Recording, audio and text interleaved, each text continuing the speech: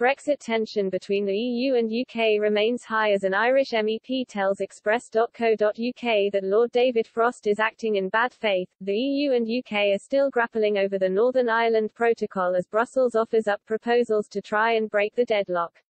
The bloc published two plans to try and put an end to the post-Brexit deadlock, focused on food imports and medicine. It comes after the grace period, which enabled imports of food to continue flowing into Northern Ireland without checks, was extended a further 3 months. However, the UK government has argued that the EU's pitch does not go far enough, with London calling for more wholesale changes to the Northern Ireland Protocol. A UK government spokesperson said the EU proposals represented only a small subset of the many difficulties caused by the way the protocol is operating. They added, "We need comprehensive and durable solutions if we are to avoid further disruption to everyday lives in Northern Ireland." Meanwhile, Brexit Minister Lord David Frost has argued that the medicines proposed is still too complicated.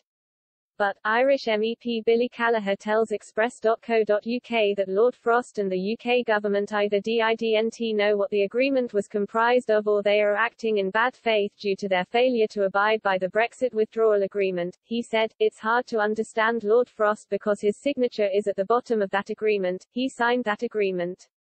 Either he didn't understand what he was signing in the first place or he is now acting in bad faith. Either way it is problematic from his perspective that the agreement he advocated for is now an agreement he no longer supports. I think there's a lot of politics at work here, particularly from the UK, and it is infuriating and annoying because it is undermining the unique position Northern Ireland has in the world."